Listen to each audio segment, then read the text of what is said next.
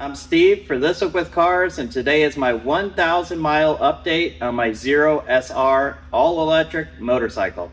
Today I'm going to tell you about my experience over the last 1,000 miles with all the things that I still really like about the bike, things that I don't like about the bike, and issues that could be resolved from zero should they choose.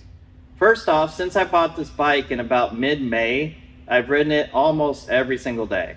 This is a vehicle that I use to commute with every single day. I've been charging it up to about 70% to save the battery, although I could probably raise that up and still be in a very safe range. I typically charge it every 1 to 2 days, and it takes about 4 hours to recharge it after my typical commute.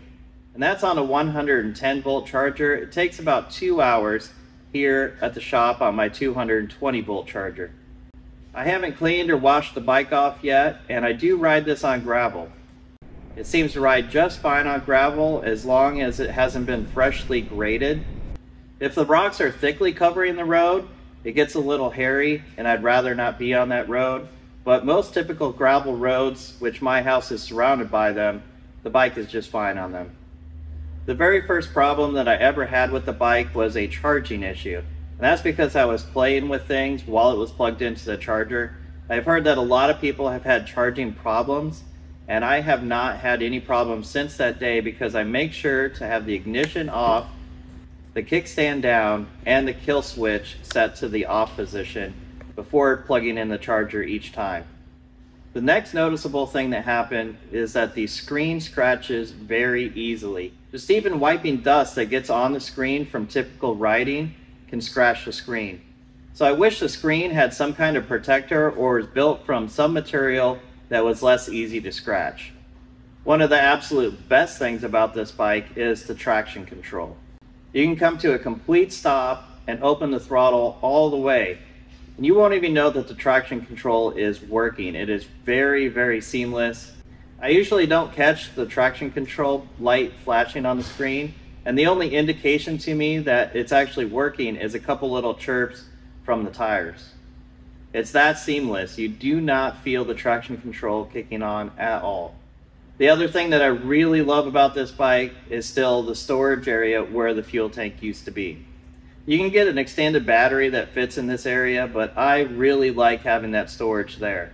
To me, that makes this bike so usable and great as a commuter bike. The longest trip that I've taken with the bike so far was exactly 100 miles. This was a mixed use ride, but it was mostly highway miles. When I got ready to leave on the trip, it only said that I had 98 miles due to the riding style of how I typically ride. However, I was able to cover the 100 miles, and it still said that I had 10 miles left of range. I charged it up overnight, and in the morning, due to the change in driving style over that 100 miles, it said that I had a 120 mile range at full charge. And that's one of the things that has changed over the last 800 miles. In my first video, I showed you the custom mode that I used the most, and it didn't have a whole lot of neutral braking. The mode that I use all the time now, I've called Eco Max. It has the maximum amount of neutral braking, regenerative braking, the least amount of power and torque. It wasn't until I had spent a week with the Ford F-150 Lightning that I had changed my decision on how I wanted my modes configured. It was actually something that my dad said when I was showing him the Ford F-150 Lightning. I was showing him the differences that one pedal mode makes compared to having it off. And he made the comment to me, why would you ever have one pedal mode off? And you know what? He has a good point. After spending so much time with electric vehicles now, you have to kind of reconfigure the way that you think about going somewhere. Even in Google Maps now, they're starting to give directions that are more efficient for electric cars and less efficient, say if you're pulling a trailer and you want to stay on one single road for as long as you can. And I've had to go into the settings in Google Maps and try to configure it back to the way that it used to work. But if I was driving or riding an EV, it'd be great because it would extend my range and give me a route that makes a lot of sense for an electric vehicle. So now the mode that I use the most for commuting has the maximum amount of neutral and regenerative braking. And having all of that neutral regenerative braking causes another issue.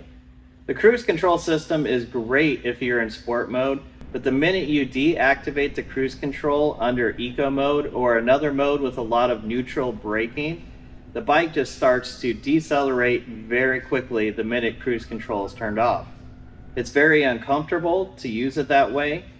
If you don't want that to happen, you have to bring your throttle up so that you're going faster than what you had the cruise control set to, and then click it off. One thing that I wish they would do is give you the ability to change the set speed that your cruise control is at. And I think Zero, if you're listening, you could do that with the mode button. When cruise control is active, why not let us bump the mode button up or down to change the speed that the cruise control is set to? I think this is one way to alleviate some of the problems with the cruise control and high neutral braking. Because currently Zero only gives you the option of turning the cruise control on or off, and that's it. Whatever speed you're set to is the speed you've got until you turn it off. Now let's talk about firmware updates. I know a lot of people out there have been having problems with them, and the first 2 times that I tried to do a firmware update, it failed. I was able to do it on the 3rd try, and here's some tips for you. The firmware update that I applied took about 30 minutes to complete. I made sure to set my phone so that it would not turn off during the update, and I also plugged it into the power on the USB port. From there, I just left it alone, and luckily it applied the firmware update. And this brings me to possibly the biggest disappointment that I've had so far with this bike. The dealer that I bought the bike from had a lot of Zero models on the showroom, but it's obvious that they were not very versed in the Zero motorcycles. The salesman that sold me the bike was under the impression that the Cypher store was already out. The Cypher store lets you unlock a bunch of new features and capabilities from the Zero motorcycles that have been produced in the last 2 years. On the 2022 Zero SR that I have here, that will let me unlock 10% faster charging, 20% greater range, in-dash navigation, parking mode, and a lot more performance.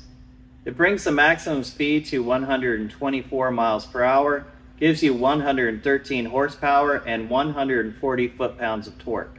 But not only was the Cypher store not out yet, but everyone was hoping for a June release.